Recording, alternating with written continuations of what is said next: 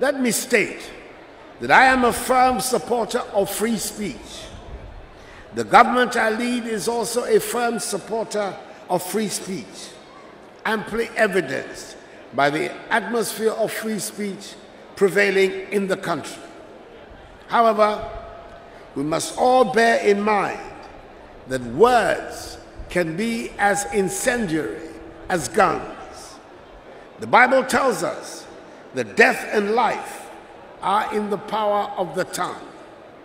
All it took was the muttering of words by some irresponsible journalists, and amplified by the power of radio, to ignite the tragic genocide in Rwanda.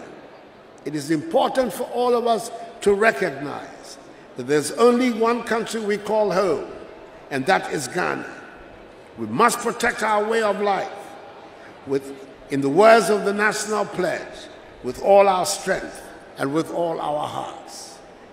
We should not allow the actions and utterances of a few misguided persons to jeopardize and destroy the united Ghana we currently possess, which is the envy of many in the continent and in the world.